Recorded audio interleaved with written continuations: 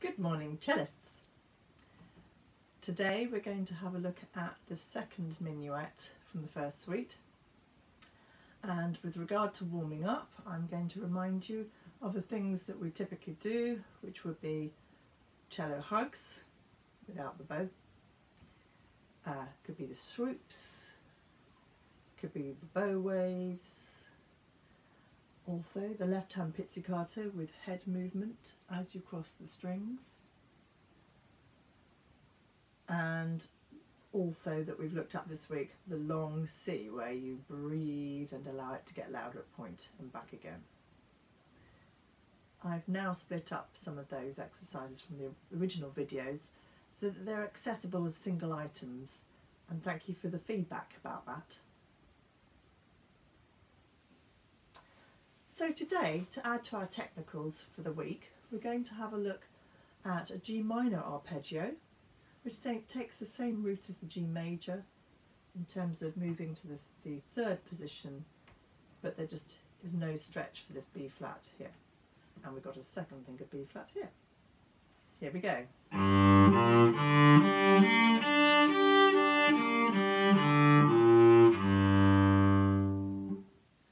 And as previously, it's useful for us to move in and out of here because we will be using this very position for the second minuet. That will be in the same location as that portion of the arpeggio. I thought we would add to this also a diminished seventh. Bach loves diminished sevenths. They're a fantastic utility for him to be able to move to any of actually one of 8 keys, in actual fact. You needn't understand the reasons why, the theory at the moment, but it's useful, so we'll be doing it because they do come up in the Bach. We're going to begin on an E flat, so this is first position, second finger, and then move to an F sharp.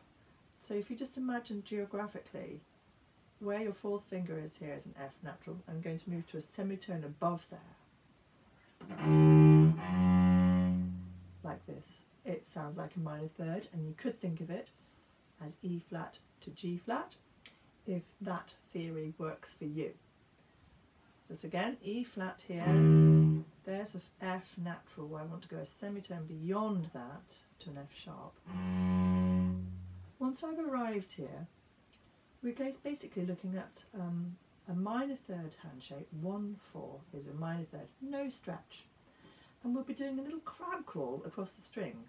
If I show you without sound, you can see how it looks. And again.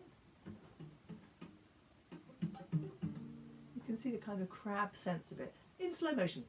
I've got my first finger on this F sharp.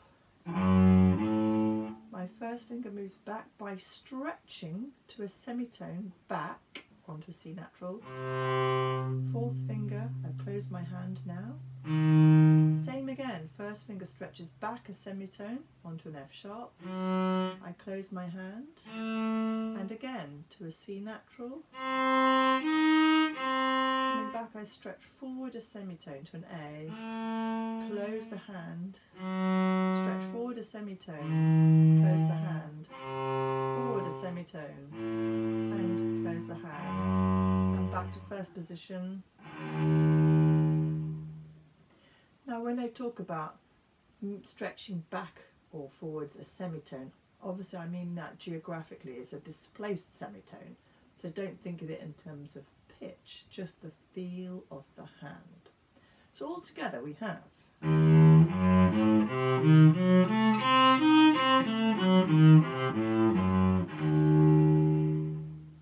and a portion of that very particular diminished seventh will be used towards the end of the second minuet here. So it'd be great to get that under your belts before we get to that point in the minuet. Next we're going to look at our 4-yard study that we're looking at this week, number 6. And today we're looking at the 4th line. So again, the whole of this study is block chords and moving across 2 strings with the bow, full length bows. So we have a D major triad 1-1, which we bar, flattened straight finger across the strings. And remember that because of the curvature of the bridge and the fingerboard, your first finger will feel, when it's in tune, it will feel a little bit like you're pointing up towards your face this way in order for it to be in tune. The second bar, just add a second finger onto the G string. Keep everything else just where it was. For those who'd like to know, that's an augmented triad. The next bar, we've got E flat and B flat, so again we're barring across the string and adding a fourth finger on the D. That's E flat major arpeggio, for those who'd like to know. And then finally, back to a first finger on the C string, second on the G. We've left the fourth finger where it is for a G minor broken chord in second inversion, if you want to know.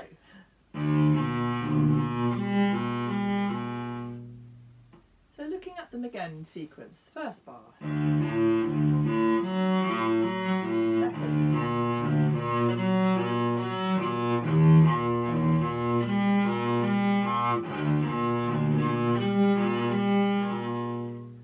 now the observant of you may have seen that I preempted the barring into the third bar a quaver early. So at the end of the second bar we have this. Instead of just playing my second finger on point here, I put it across ready.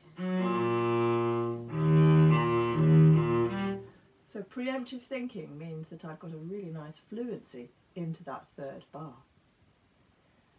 Okay, so that line in its entirety, thinking about the bow now.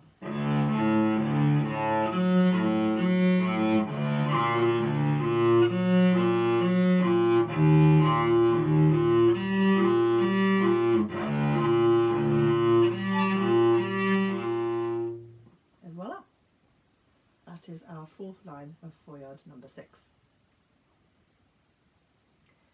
Now let's begin the second minuet of the first suite. This is in the tonic minor. So our tonic or keynote is G, and it's obviously the suite is in G major. So when we say tonic minor, we just mean G minor. And we're beginning in the third position. In actual fact, we use this position extensively in this first section, and there's a lovely sense of connectivity across the strings. And we want to again be looking at minimal finger movement as you cross the strings. So here's the first section.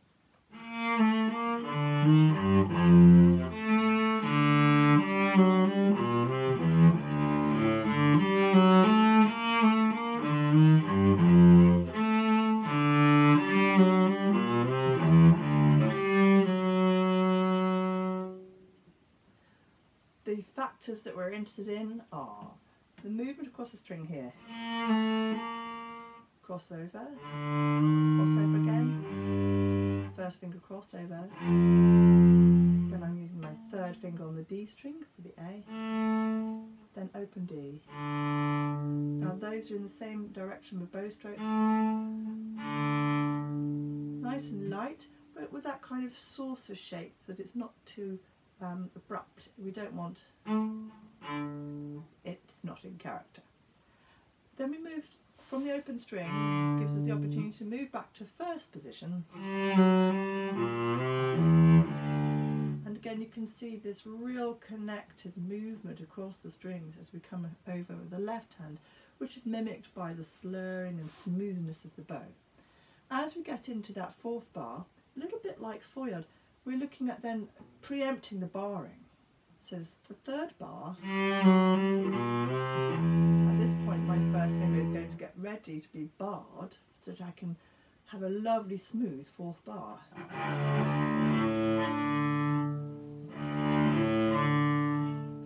So third into fourth bar. Again we're looking at, if anything, a little pointing up to the face for that barring to make sure that it's a good fifth and in tune. As we come out of that bar, I've gone into second position, stretch my third finger onto an A, bring the first finger back into closed position, and then repeat. And here is slightly different. We're holding that first finger down, preparing the fourth fingers for a smooth transition. And again. So the connection in the left hand will really make a difference to the legato sound. And in terms of string crossing at that point, sure, we're having to skip a string in the middle. Nice flat bow here. The idea is you can have a fastish stroke for the bottom's D, slow the speed across as you rock across, and a faster stroke on the G. So we have. You can barely hear that intermittent touch of the G string as we move over to the D string. So that section again, here we have it.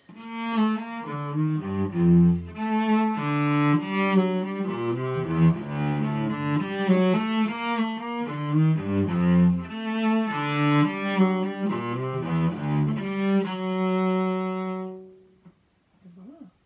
There's our first section of the second minuet. The second section we'll look at in the next lesson. It's got a lot in it, but do your preps today and you'll be well ready for tomorrow. Thanks for watching. Bye.